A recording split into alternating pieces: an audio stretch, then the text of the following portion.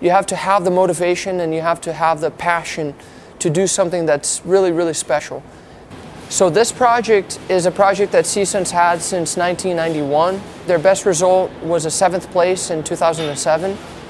And 7th place is really good. It's a great, fantastic result.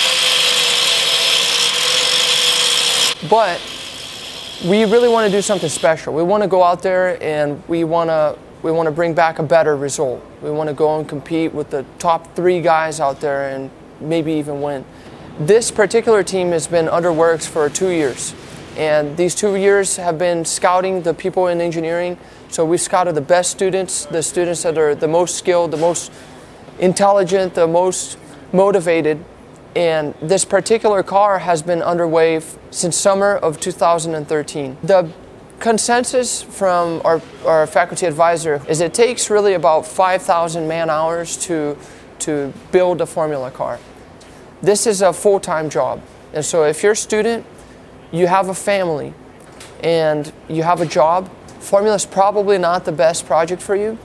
But if you are willing to really sacrifice your last year of school to finish the difficult classes that we go through while still committing at least 40 hours a week to this project, then you have what it takes and you end up building a good car.